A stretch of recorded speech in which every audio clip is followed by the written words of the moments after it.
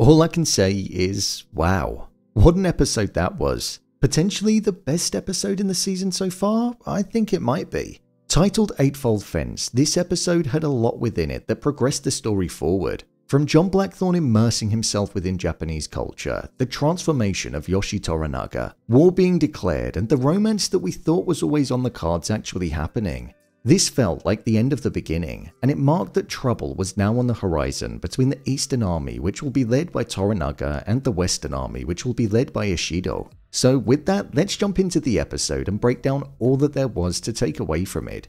Here is Shogun Episode 4 Ending Explained. Just to let you know, this video will contain spoilers. The perfect frame. Now this. Yeah. This here is the perfect frame that summed up the entire episode. It's the reaction to the end result of poison being spread internally and persuasion and undermining being the catalyst for the events that occurred in the closing moments. We had Yabushige looking completely distraught over what happened, not because of what's to come for the fate of the people that he's supposed to be loyal to, but because Jozen was killed. That meant that he's now most likely going to be declared an enemy of Ishido and place him on one side of a war that he wanted to dance on both sides of. Yabushige is definitely a Littlefinger type character, and he always intended to jump onto the winning side when the right moment arrived. But his shock shows that it's probably off the cards now and he's worried about it. And then on the right side of the frame, slightly out of focus, was Omi, the person who nudged Nagakado over the edge and lent into his constant insecurity where he wasn't respected and was just seen as the spoiled son of Toranaga. Omi was smiling in the background due to the complete slaughtering that took place, knowing full well that an all-out war could begin, and what Kiku said about him potentially being the Lord getting closer, so both of their reactions to this slaughtering were completely different. It was a fantastic frame to have in the closing section because it had somebody who was willing to be a snake, and somebody who just played both sides whilst showing both of their reactions. The knocking down of the Eightfold Fence.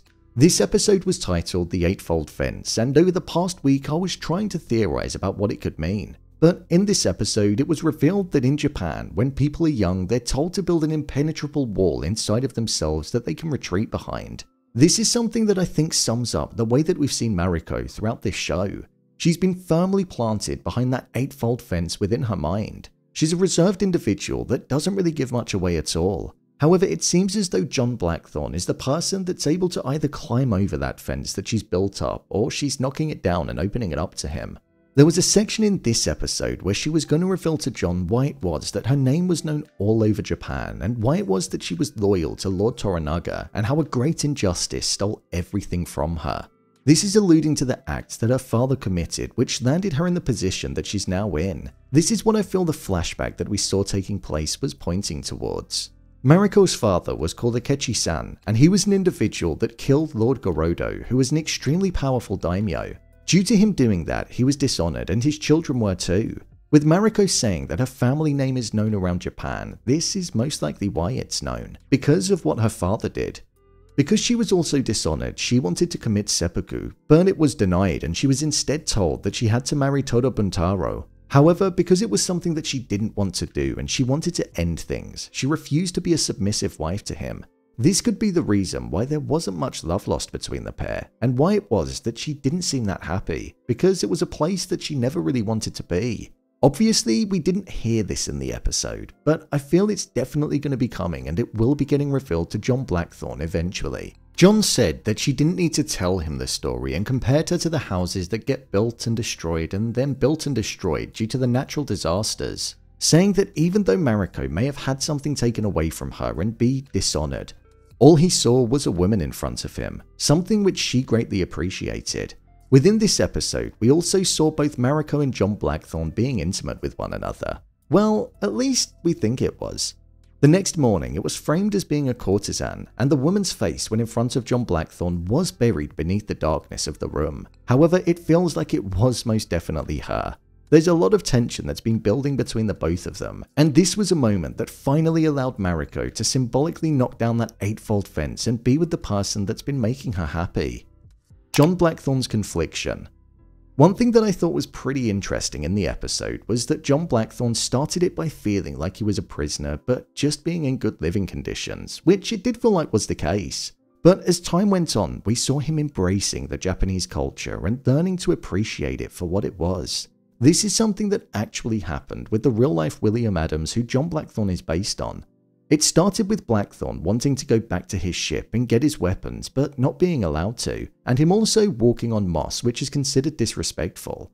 But it ended with him holding two swords which represent the samurai, calling the weather beautiful, the landscape beautiful, eating natto, which is a traditional Japanese dish made from soybeans which have been fermented, and also making an effort with the language. He also gifted Fuji-san one of his weapons, showing that he was grateful for her to be with him, showing that although he may have felt like a prisoner at the start, he was starting to embrace the country, the culture, and appreciate the differences whilst trying to bridge the gap.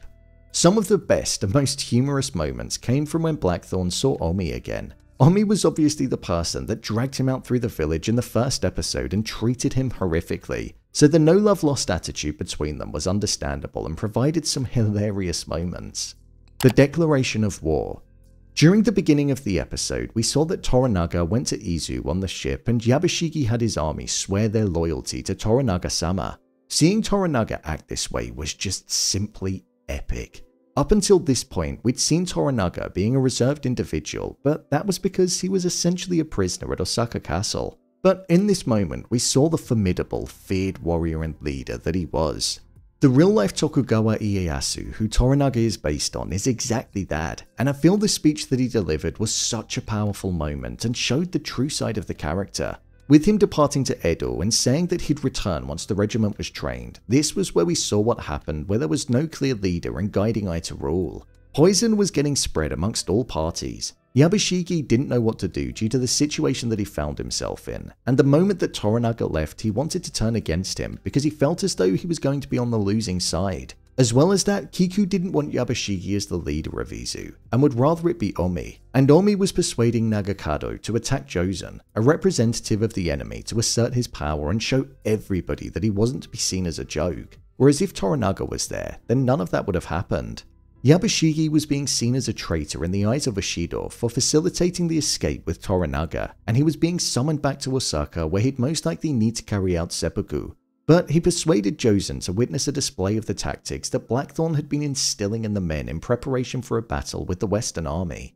This was something that Nagakado didn't want to occur because it pretty much meant that Ishido would be aware of everything that was going on and be able to prepare a way of countering it. So after being nudged by Omi, Nagakado set up a plan to hit Jozen and his men when they didn't expect it. This was an utterly brutal moment, and it was a blood, gore and death fest, as all of his men were hit. However, with Jozen still alive, he said that the way that he was attacked was not the way that samurai fought and called them all savages. This is most likely because they facilitated John Blackthorne and were learning his ways of fighting. Then Jozen was killed. The last line that we heard in the episode was Mariko saying, "It is war." The first true act of war has been committed in the way of an offense, and Ishido is most definitely going to retaliate. The diplomatic approach was first taken with Toranaga resigning from the council, and now with it being viewed as Toranaga's men committing a slaughtering. Ishido will be forced to show no signs of weakness, and I imagine that other regions will be on side with that. Ishido will be the person who will lead the Western Army throughout all of this though. As I mentioned at the start, this not only marked the first true act of war, but it also marked the end of the beginning, and the fact that the state of the nation is going to be turned onto its knees as two sides fight to see control. The sound of the cannons being a disturbance was only a stone's drop in the river when compared to the tsunami that's going to be hitting in the form of an all-out war. So it felt like a deliberate way to show how inconsequential noise was causing a disruption, but now it's all going to matter. Toranaga is most likely going to be aggravated by his son's actions too. He knew that war was on the horizon, but he wanted to be prepared for when that moment occurred. And with his son launching them into war immediately, he may feel as though the army aren't ready. So it's definitely going to be interesting to see how he responds to that. My review of the episode. I thought episode 4 was actually the best episode of the season so far. The entire time that we were watching the episode, it really did feel like there was going to be something big that was going to arrive at the end, and it definitely didn't fail to deliver. I think this was John Blackthorne's best episode. I feel the performance didn't feel as scripted or stale in its approach, and there was humour, sincerity and emotion that felt like it was loaded behind it. I also thought that it was interesting learning more about Mariko. She's such an interesting character, and we've only got a glimpse through the Eightfold Fence so far. She holds the knowledge and is the bridge between the two cultures, and you see exactly how that impacts her in a positive way.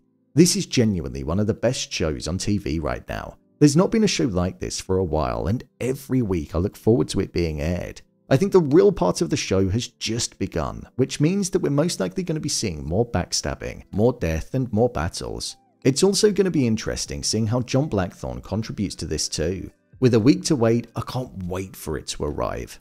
Bring it on. So, there you have it, Shogun Episode 4 Ending Explained. If you want to see more videos on Shogun, then click on the card in the top corner. I've got a playlist which contains episode breakdowns and also videos discussing the history behind the real people that the characters are based on. I'm going to be delving into Mariko and Yabushige next, so be sure to keep your eye out for it. Thanks for tuning into the video, and I'll see you in the next one.